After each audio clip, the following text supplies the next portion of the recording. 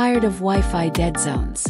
Today, we'll set up the Comfast Range extender to boost your signal to every corner of your home. Let's get started.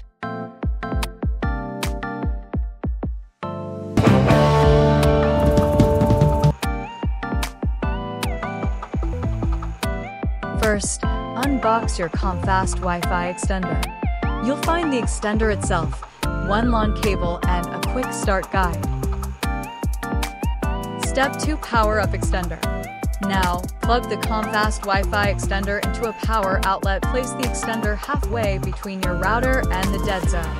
Avoid walls or metal objects for best results. Once plugged in, the LED light on the front will begin flashing. This indicates that the device is ready for setup. Step 3. Setup extender using WPS method.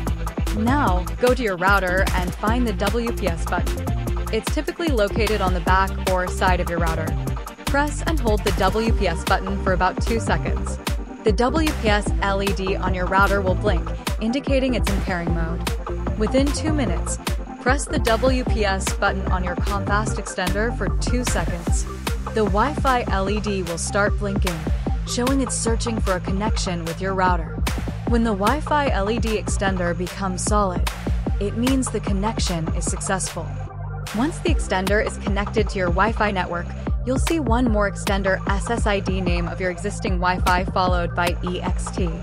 Extender password will be same as your existing Wi-Fi password. Method 2. Set up Comfast extender using login method. Power on extender and wait for the power LED to turn solid. Now grab your phone or laptop. Go to Wi-Fi settings and look for Comfast 2G or Comfast 5G. That's your extender's default SSID. Connect to it. Extender page will automatically open, or you can use default login IP 192.168.10.1 address to manually open.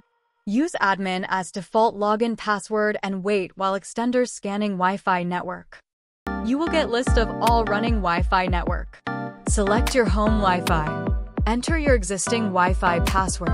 Optionally rename your extended network for 2.4 GHz and 5 GHz extender SSID and press apply button and wait while connection in progress. And extender device rebooting.